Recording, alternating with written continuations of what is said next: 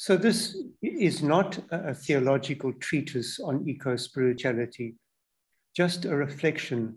And I'll ask you, not let it to go to your head, but rather just what are your feelings and what is your heart saying to you during this 1 hour session?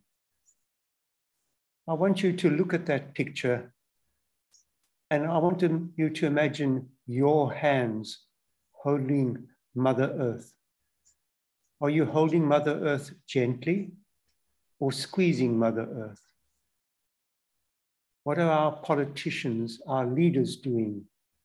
Business, our economic systems, our education systems, their hands, what are they doing to Mother Earth? So just be aware of that as we go through this presentation. During these two presentations, I'm going to ask 4 questions and try and answer them, or just reflect on them. And the first 2 will be this session tonight, or this evening, or this morning, wherever you are. Where are we, and how did we get here? And then next week, what is possible for the future, and where do we go from here? But not at a technological level, but all at a spiritual level. So where are we? What is the state of our planet? Now, I could show you many videos, but we haven't got time. But the latest IPCC report in March came out, and this is a video link to the Secretary General of the United Nations, Antonio Guterres, speaking also about this report. And what he said in there, that the world and its peoples are being clobbered by climate change. And the lack of leadership is criminal. This is the words he used. So we all know what is happening from various newspaper reports, etc. So I'm not going to dwell on this, but this is the state of our planet, where we are at the moment. And what are the challenges in the next 20 to 30 years? One would be climate change, the energy crisis, and how we divorced ourselves from fossil fuels. And in particular, the failure of all our institutions, economic, political, cultural, education, religious, to address these crises. These 3 are all interlinked.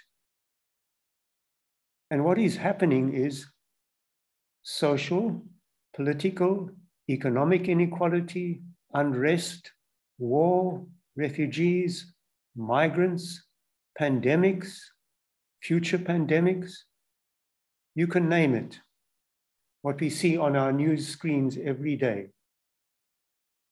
So this is where we are. And the challenge is, how do we be people of hope?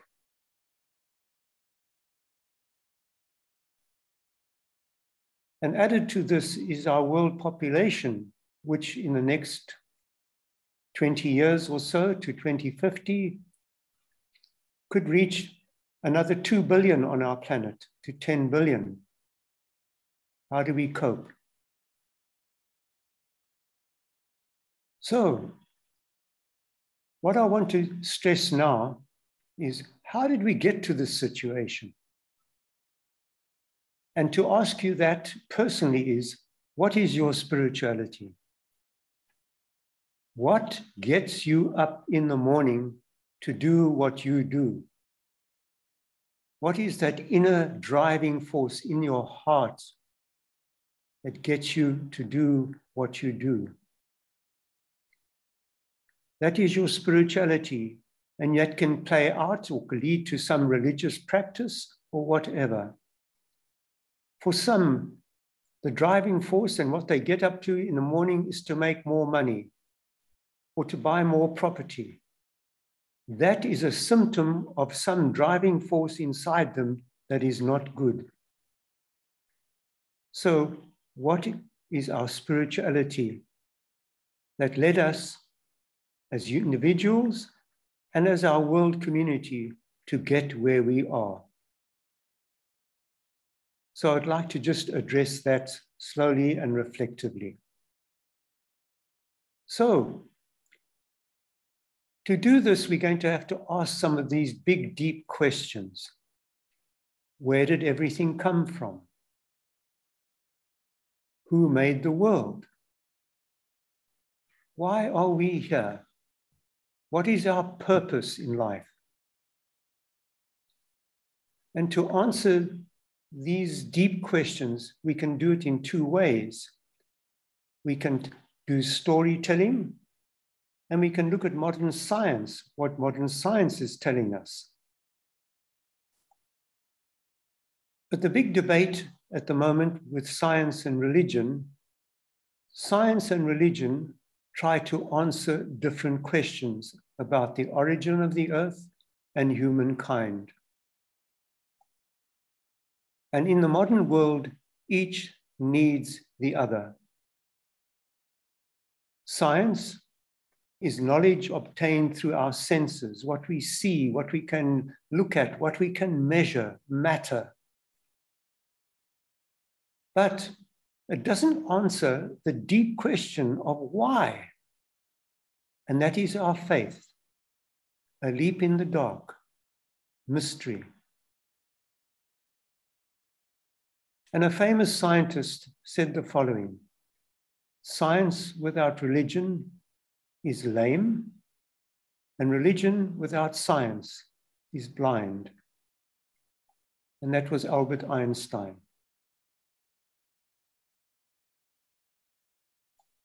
Now, every culture and every age has had creation stories or creation myths. And a myth is an imaginative story that uses symbols to speak about a reality, but a reality that is beyond our understanding. And many cultures, ancient and modern, have creation myths that provide ways of thinking about the mystery of the universe and the world and of our presence in it. And the one that we often look to is the creation story in our scripture, the Old Testament. And this was based on biblical cosmology of the time. The picture there tries to depict that: the heavens above, the ocean in the heavens, the firmament, the earth, the water under the earth, the ocean, etc. And so we have the Genesis story, day 1 to day 7. We all have read this so often. And this sequence is also found in the Babylonian creation story. And scholars would say that the Genesis story was written or put down after the Babylonian captivity. But it's not a scientific story. It's a mythological story to try and give meaning to what they were experiencing.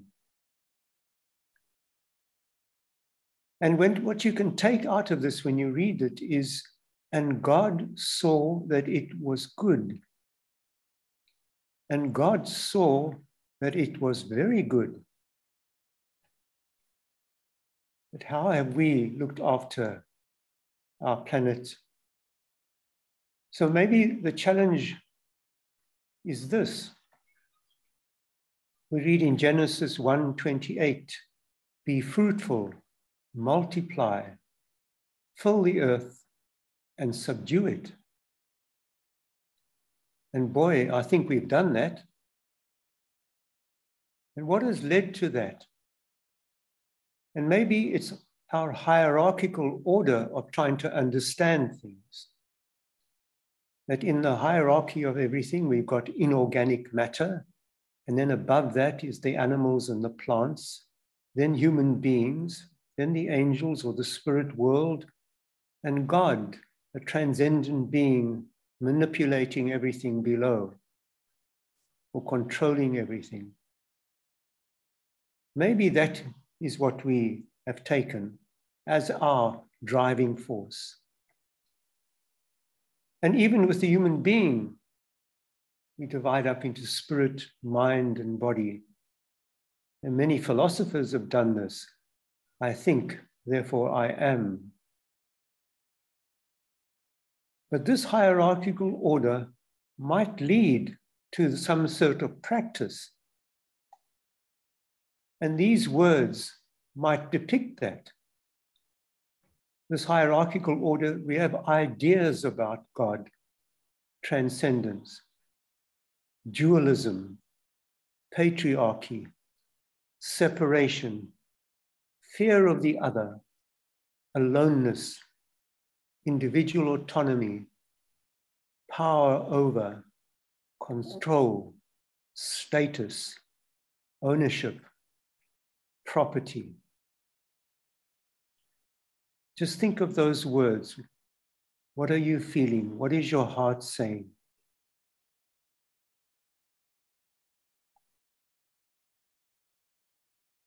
And this maybe depicts where we are in our world of today. Modern conditioning has enslaved us all to various forms of tribalism, and I put that in inverted commas, around religion, around ethnicity, around nationhood. We define our identity over and against everybody else. Is that true of our situation today? Now we're going to move forward to our modern age. And we've got incredible scientific instruments, one being the Hubble telescope that's been floating out in space since 1990, and recently the Webb telescope launched in December 2021. And the Hubble telescope, based on an astronomer, Ernest Hubble, and he looked through his own telescope on Earth, and he worked out that our universe is expanding. And if you take that and work it backwards, if it's expanding, then it must have started from some point. So these scientific instruments have increased our ability to interpret and to see and to answer the question, what is happening?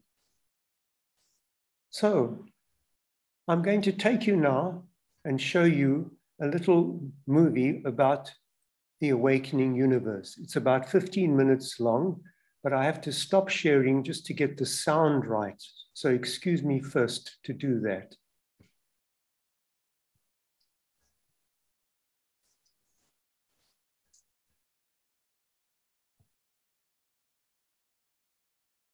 So I'm going to start it now. So just relax and see what is coming to your heart, your feelings.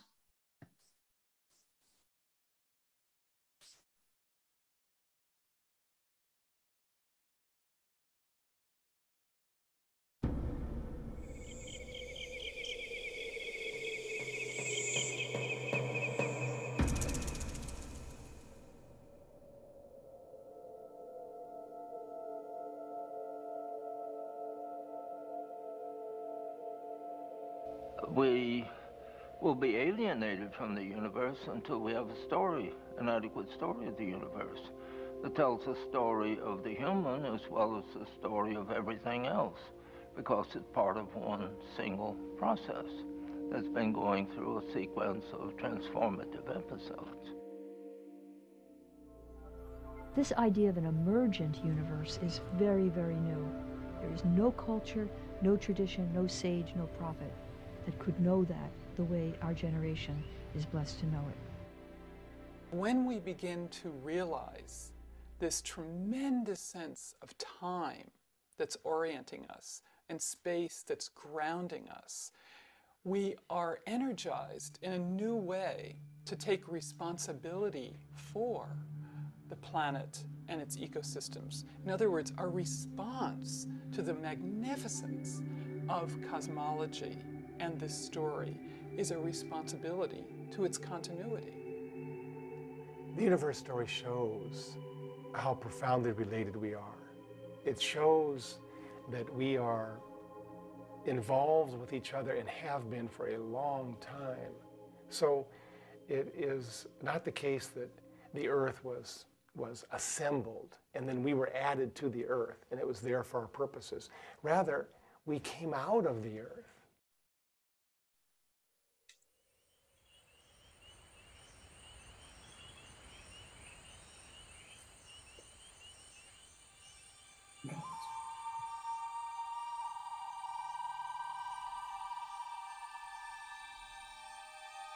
For millions of years, every morning on Earth has dawned upon a world of greater biological diversity than the day before. In her endless journey around the sun, our sweet and generous Earth has brought forth an ever-increasing expression of complexity and sophistication, of beauty and wonder.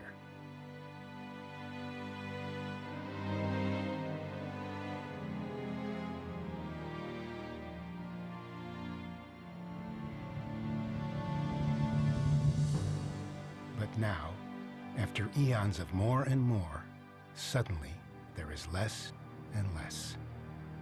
In a geological instant, the vitality of our Earth has plummeted. Every one of our vital life systems is showing signs of a serious and precipitous decline.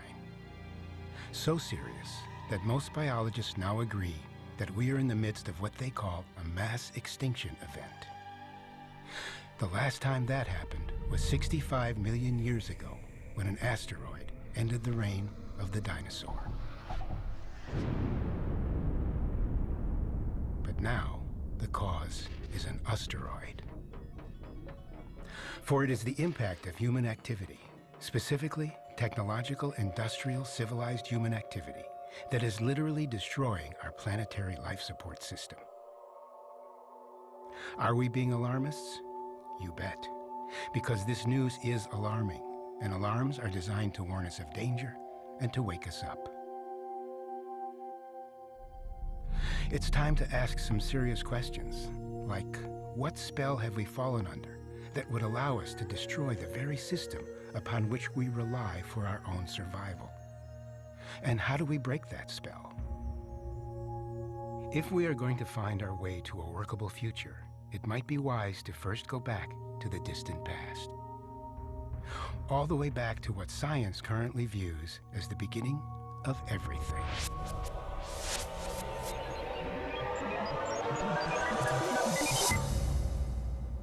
Imagine nothing. Not space, not darkness, not even a vast emptiness, but nothing. Now, imagine everything.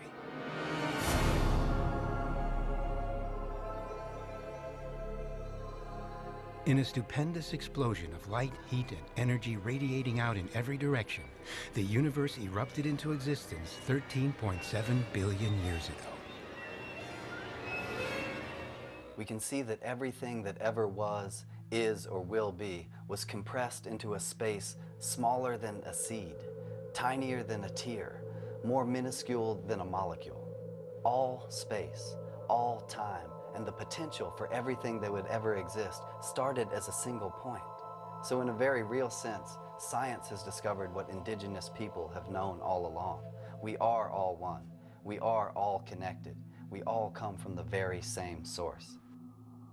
This massive fireball continued expanding, eventually cooling enough for the very first atoms to form.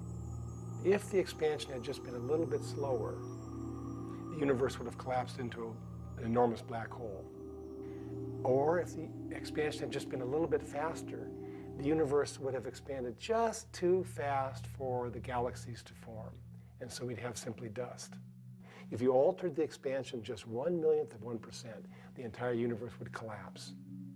So what it suggests is that there's a profound wisdom at work in the universe.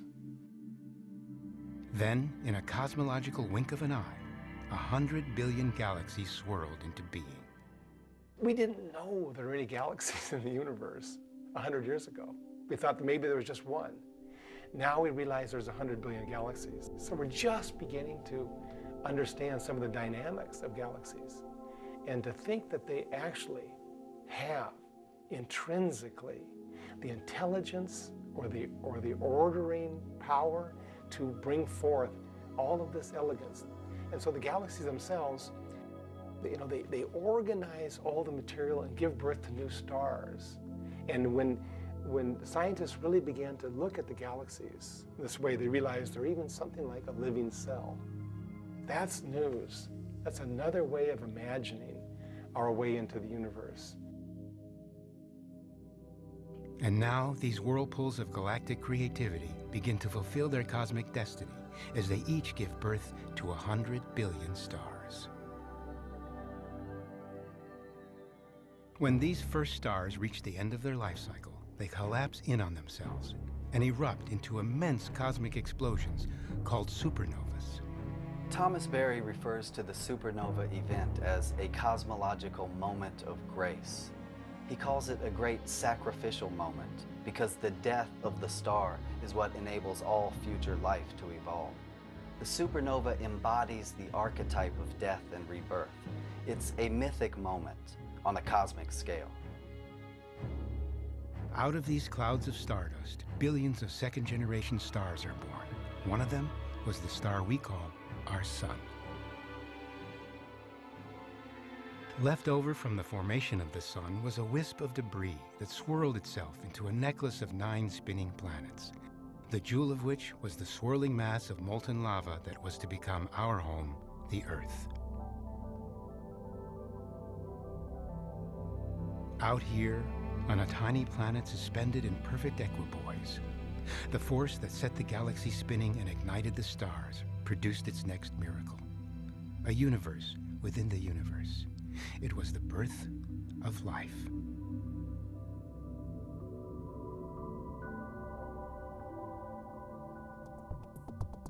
Now this miraculous manifesting force began to clothe itself in biology, expressing itself in increasingly complex and sophisticated expressions of beauty and elegance.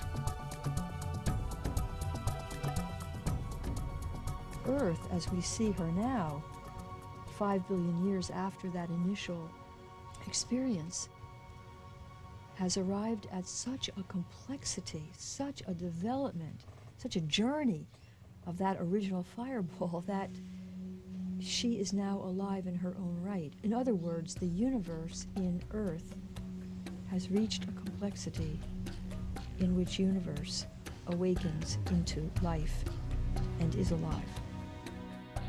Think about it. Everything we see around us has developed from the boiling cauldron of the early Earth, a sphere of lava that miraculously gave rise to the sea and the atmosphere, and then life in its infinite expressions. As Brian Swim says, the Earth was once molten rock and now sings operas.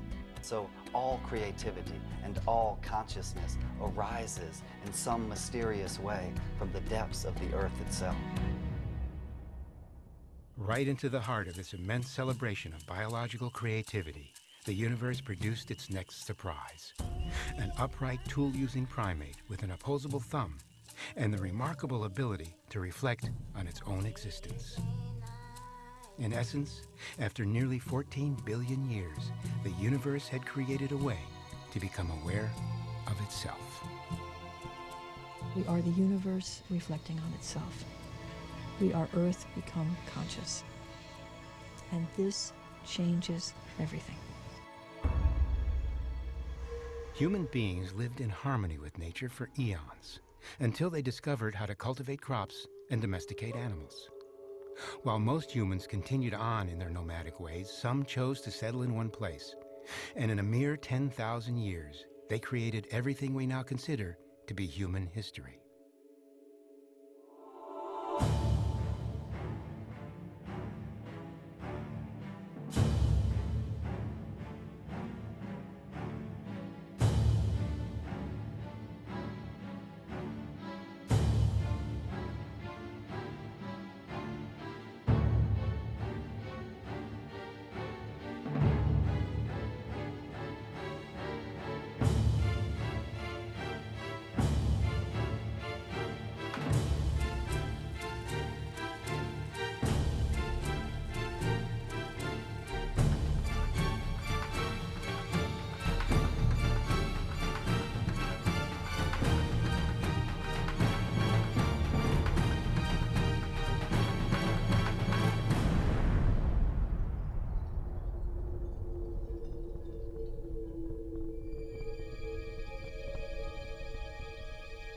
Why out of stardust has this come to be?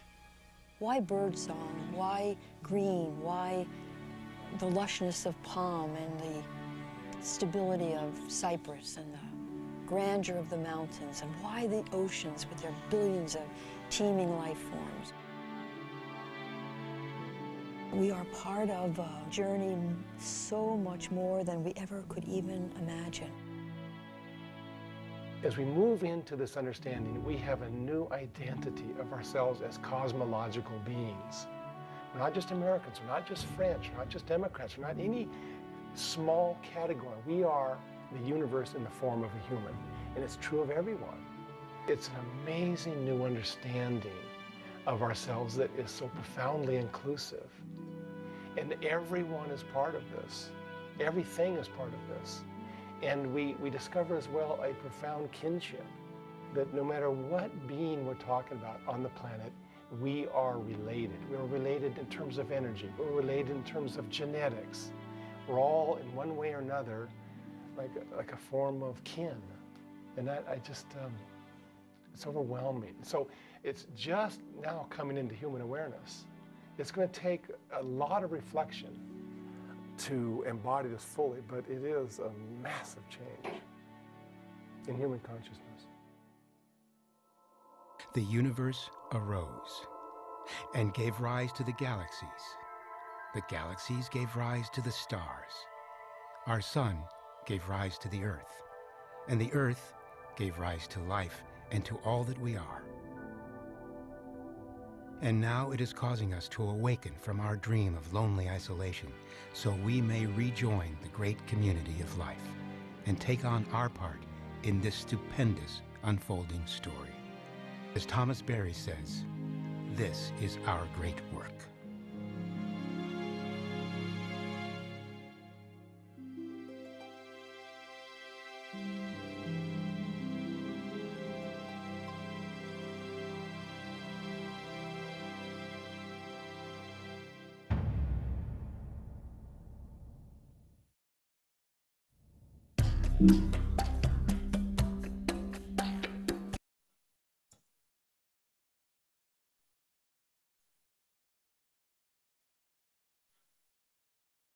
Thank you, everyone. I'd like you to be aware now of just what you're feeling. Thomas Berry said, "This is our great work." He also said, "This is our sacred story, the web of life as we now know it." And if we put our spirituality into it, God is in everything, and everything is in God. And if we break this web of life, what happens to our Mother Earth? So if we reflect on this, what type of words can we express this understanding? Experiencing God, awe, mystery, interconnectedness, relational, community, diversity, creative spirit, interiority, possibility, interrelatedness, and any other words that come to you that might express all this.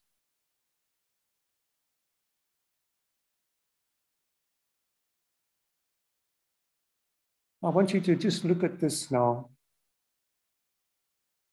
St. Thomas Aquinas, the universe is the first book of God's revelation. Ever before any sacred text was written, God was self-revealing through the unfolding universe story. And a mistake in our understanding of creation will necessarily cause a mistake in our understanding of God. Creation is an ongoing evolutionary process, and God's revelation of God's self through creation is a dynamic, ongoing process. And we take part in this, and revelation never ends.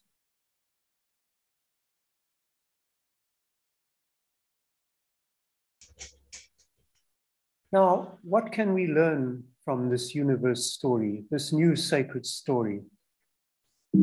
And there are three things: differentiation and uniqueness, interiority, subjectivity, or personhood, if you'd like to use that, and communion and relationship.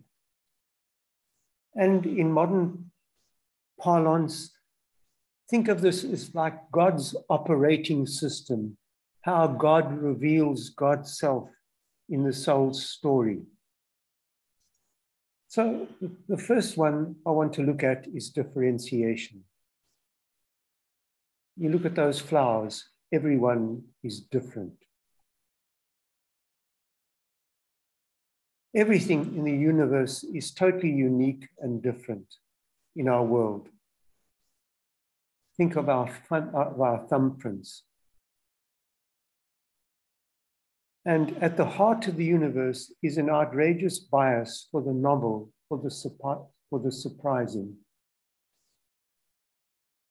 And what does this challenge us to do? We learn that we need to celebrate difference. How do I see differentiation in my own life? Do I see it among the people that I live in, that I live with? Do I nurture it, or do I inhibit it? I don't think our world does very good on this issue of difference. How can we celebrate and incorporate it in the way that we live?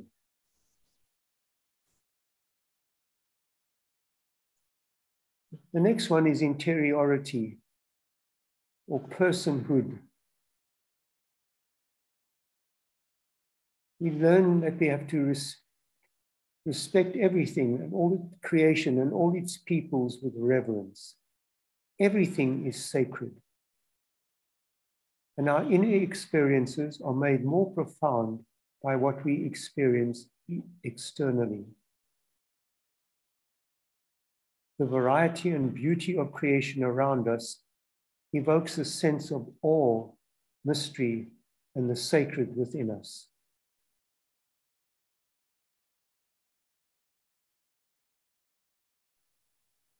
How do I cherish others' capacity to become? How do I encourage others towards their full potential? What are the implications of all of this for the way I'm being called to live? And there's a little story about Snoopy having so much potential and being challenged. Why don't you do anything? Because I don't want to use it up. So the challenge is, do we use our inner ability to become the full potential that we are meant to be, and allow our earth and its biological systems that same right? Communion. Everything is connected in mutual interdependence. Nothing attains its full potential without its interconnectedness. And I want to share with you this beautiful African way of thinking called Ubuntu.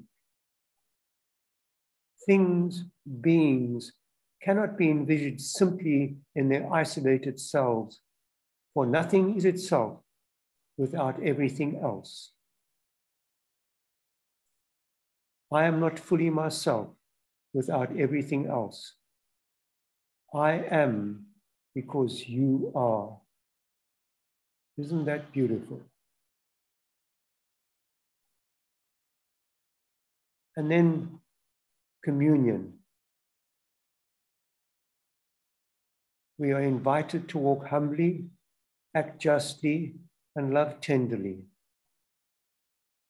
What do my daily choices about living say about communion? How do I see myself living this out in my daily interactions with people and all creation? the challenge.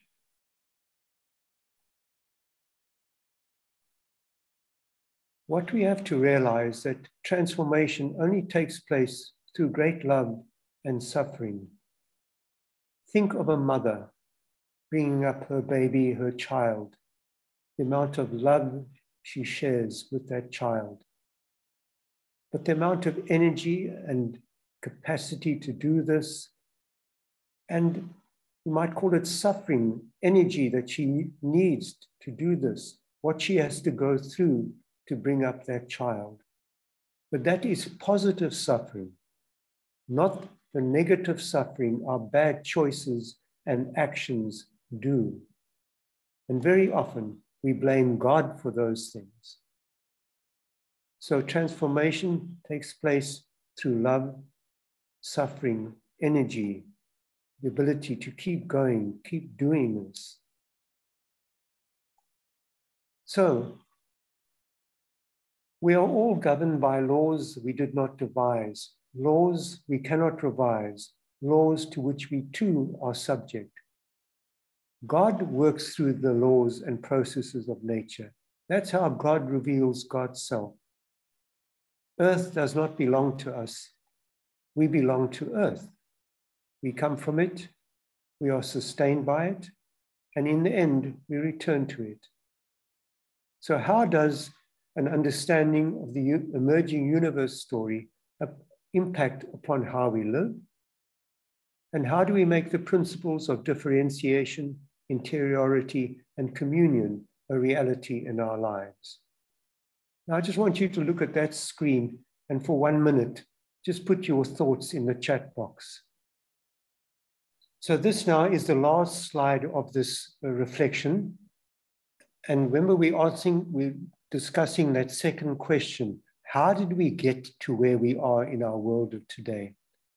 So I'm going to put a summary of the two worldviews we've reflected on in this presentation. So on the left-hand side, maybe some of the beliefs in our current worldview. The earth was created for us to use as we wish. There's a radical discontinuity between the human and the non-human. We humans are the ultimate goal of creation. The earth is infinite, can support continuous economic growth. The situation today is normal. We can keep on this path indefinitely. And on the right-hand side, some implications for our functional worldview, given our new understandings. The earth is a communion of subjects, not a collection of objects. The earth is primary, the human is derivative. Nothing is itself without everything else.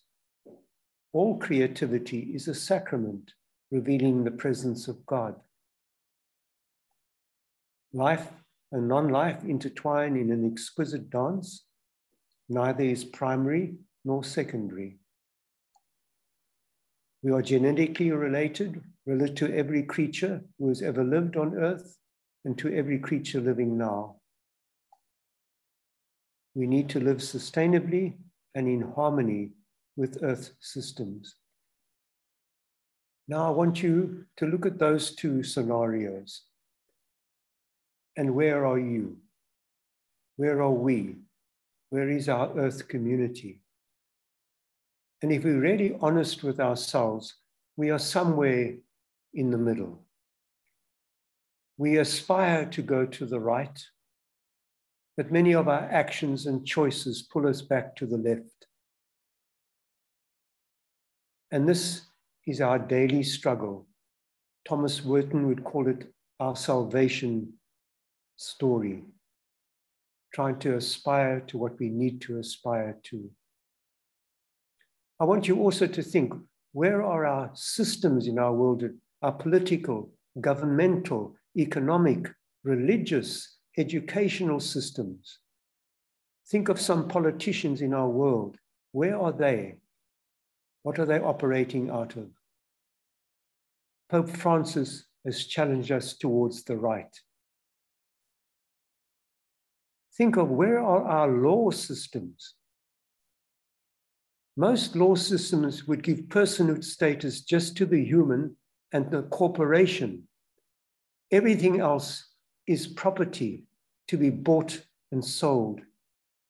And so we can speak about genocide, but we don't speak about geocide, what we do to our earth, or ecocide, biocide, what we do to biological life. The challenge of changing our laws. So now Tino is going to put you in breakaway rooms, and I want you just for a couple of minutes to think of this and share with each other, and maybe then put some reflections in the chat box. Thank you, Tino. Yeah, so thank you, everyone. Next week, we'll look at the other two questions. What can we do? Where can we go from here? From a spiritual point of view, I will be looking at just a few quotations of Pope Francis in Laudato Si, the spirituality aspect of it, and then a few videos challenging us and what is holding us back. And the big thing is the fear inside of ourselves, how we deal with that. So that's what next week is going to be about. I deal with it in terms of a sacramental approach, what we break open and share each day to challenge us to live Eucharistically. So that's how I'm going to look at that. So I hope people can join us next week again. Thank you so much for participating and for your wonderful reflection. I really do appreciate that.